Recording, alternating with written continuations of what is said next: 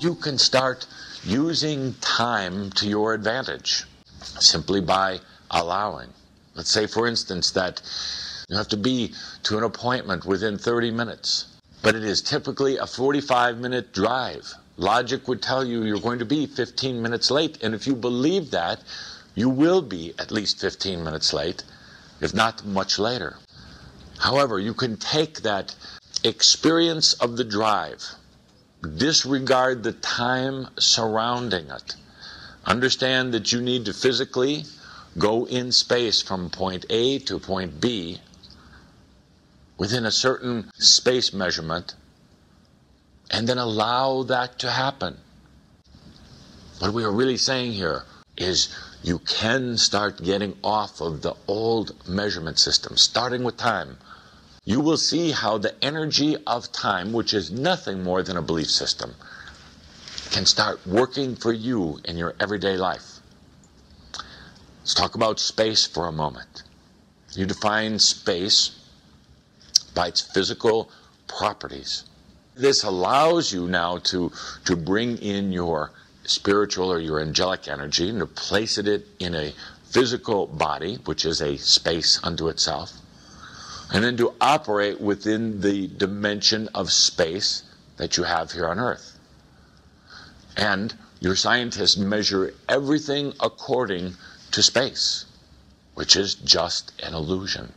They look out into the galaxy, into the universes, and they measure it using tools from Earth. It is like looking through a telescope while you are underwater, trying to define what everything outside of water is like. And it's going to distort the vision and the perception. The future is the past healed.